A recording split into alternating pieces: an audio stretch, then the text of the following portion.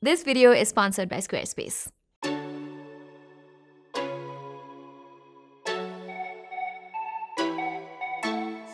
So I have been using the Google Pixel 7 for a month now.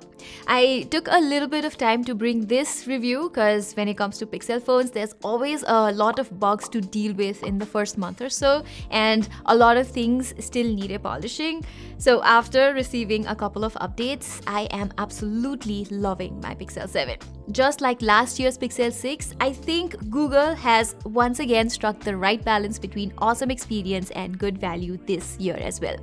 I still think Google could have done more, possibly, and totally killed the semi-flagship lineup from OnePlus, Vivo, and even Samsung's lower flagship models like the S22. But still, given everything that this phone offers, I think the Pixel 7 could well be the phone of the year. If you look at the specs of the Pixel 7 versus the Pixel 6 side by side, Google has not made any drastic changes. You still get a very similar design, similar display, same camera hardware, and the same Google experience we know and love. But I still think Google has done a decent job to make the Pixel 7 a proper phone for someone who wants to upgrade from a mid-range device. Trust me, you are going to love it if you're currently using a mid-range phone. And the first thing that you will really fall in love with, just like me, is undoubtedly the cameras. If you look at other similarly priced phones like the OnePlus 10T or the Asus Zenfone 9, their cameras are not very consistent in different situations. But with the Pixel 7, you're going to get the best photography experience with incredibly natural color science in most of the images. It delivers an excellent dynamic range, and the white balance is consistently on point as well. Before the Pixel 7, I was using the iPhone 14 Pro Max as my daily driver, which you might know has one of the best cameras in the world right now. But it also costs you a fortune.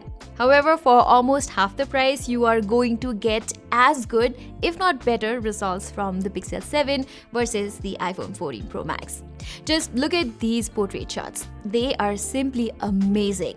I think with every iteration of Pixel phones, we are seeing improvements in terms of software optimization, and I feel like other smartphone brands are just not doing enough. Having said that, I still think that Google needs to up its game when it comes to selfies, since it's not as good as what the primary camera manages. The same goes with the ultra-wide-angle shots as well. I found the field of view to be a little narrow compared to iPhones and Samsung. Plus, the sensor size is pretty small on this ultra-wide-angle camera compared to the main lens, so it does struggle at times while also taking a tad more processing time, especially during low-light conditions. Yes, Google's computational algorithm is great, but if they used better, bigger sensors for the ultra-wide-angle camera, I am 100% sure the quality will get even better. I also think Pixel 7's videos are alright given the price tag, as I found them to have good colors with nice stability.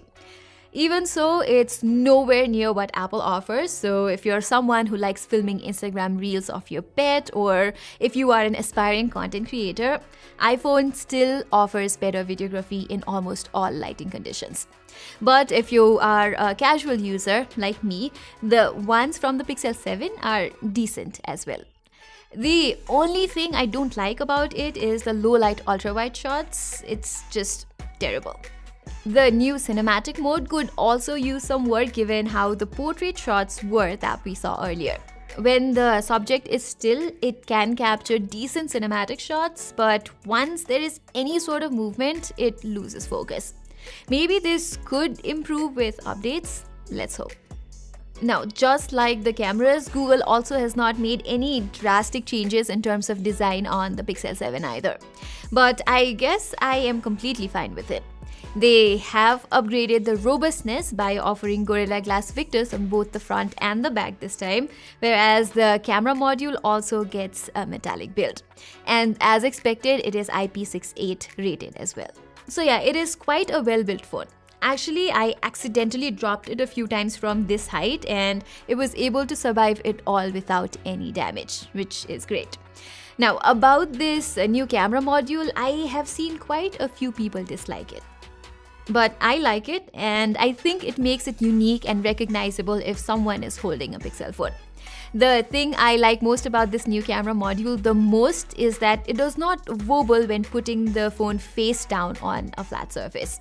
But like with last year's Pixel 6, it accumulates a lot of dust, so I had to clean it every now and then. Likewise, because of all the heavy materials like Gorilla Glass Victus, metal frames, and metallic camera module squeezed inside a relatively smaller body, the Pixel 7 is a bit dense and heavy. So it took some time for me to get used to its heft. But I still haven't gotten used to this weird button placement. Here, the power button is placed slightly higher than where my thumb rests, which means that I always keep hitting the volume up button instead. Maybe they could have placed the volume buttons on the left or gone with a different texture or tactile feedback here. Okay, this is something that you should eventually get used to, but the aspect where I genuinely think the Pixel 7 could have done better is in the display department. As you can see, its bezels are quite prominent, which makes it look a bit generic, like a mid-range phone. But more importantly, it only refreshes at 90 Hz, and because of this, I did not find the Pixel 7 to be as smooth as I had hoped. So yeah, Google should have given a 120 Hz refresh rate here, just like the Pro model, for that added fluidity. The overall quality of the display is good though, if not flagship level good. The peak brightness is now at 1400 nits, so it's plenty bright. HDR10 Plus works really well on all streaming platforms, and the color accuracy is also appreciable. I am also enjoying typing on this thing, which is partly because of how good the haptic feedback is. The speaker quality is also okay-ish for the price. It's not very loud, but I like the overall soundstage. Clear vocals, decent treble, and slightly pronounced bass. So yeah, I am not complaining. The optical fingerprint sensor also has gotten a bit faster with the latest November update, but still it is nowhere near the competition, both in terms of speed and reliability. So I do hope Google will get a better fingerprint sensor supplier next year. Now, getting to the performance, this is that one area where Google received a lot of bashing last year because of the mediocre gaming results and bad heat management. It did improve with a few updates eventually, but the performance was still nowhere near the competition. This year, we have the new second-gen Tensor chip co-developed with Samsung called Tensor G2. But its performance leap is not that significant. Sadly, the Snapdragon 8 Plus Gen 1 and even the last Gen A15 Bionic are still faster and will yield better performance, say, in 2 to 3 years' time. But for now, this Tensor chip is plenty powerful for everyday tasks. Even for gaming, I found the Pixel 7 does a better job than the Pixel 6. You can now play games at higher graphics settings and achieve better sustained stability as well. Still, Tensor has a long way to go to match the raw performance of Apple or Qualcomm chips. It's still just a second-gen product after all, so I do hope Google catches up soon. Maybe collaborating with TSMC instead of Samsung will do the trick because, you know, Samsung is not particularly doing that well in the silicon industry right now. And all the high-end chips from Apple and Qualcomm are now manufactured by TSMC. Anyway, what the Tensor G2 does better is with AI-related tasks. Many of the standout Google exclusive features like fixing blurry photos, extracting text and messages on the go, and removing the background noise while you're still on a call, all of these are only possible with the new and improved neural processing unit. Google also promises 3 years of OS and 5 years of security updates for the Pixel 7.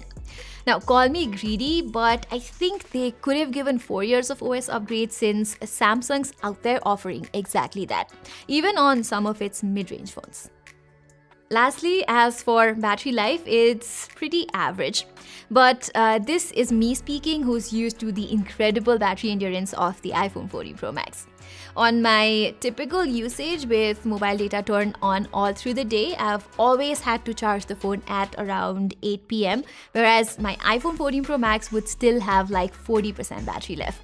So coming from that, I can't say that I'm a big fan of Pixel 7's battery endurance. Google has also gone with a conservative approach to charging, just like Apple and Samsung. The Pixel 7 only supports 20-watt power delivery charging, which rapidly charges the phone from 0 to 50% in 30 minutes and takes it up to 80% in 1 hour. After that, the charging is very slow to conserve the phone's battery health, and it takes an additional 40 to 45 minutes to hit 100%. So despite some obvious downsides that I've discussed in this video, for me, the Pixel 7 is still an outstanding semi-flagship phone. And if you're someone who wants to upgrade from a mid-range device to the Pixel 7, it is going to be a great upgrade, trust me. Okay, one crucial thing that I forgot to mention is that if you're living in India, the Pixel 7 is slightly overpriced right now at 60,000 Indian rupees. During the first sale, I got around 5,000 rupees off using bank offers, although that offer is no longer available right now. But I'm pretty sure that there are going to be similar offers in the coming days, so watch out for that. And what you also need to watch out is Squarespace. If you're building a brand in 2022, a good website is an absolute must, and for that, look no further than Squarespace. It is an all-in-one, one-step solution to help you build your brand online. Its custom templates help you build a beautiful website that fits your business or blog.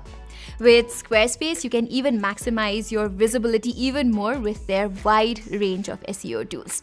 And with their elaborate analytics, you can minimize areas of error and optimize your performance. So get started with building the best website today by heading to squarespace.com/gadgetbyte.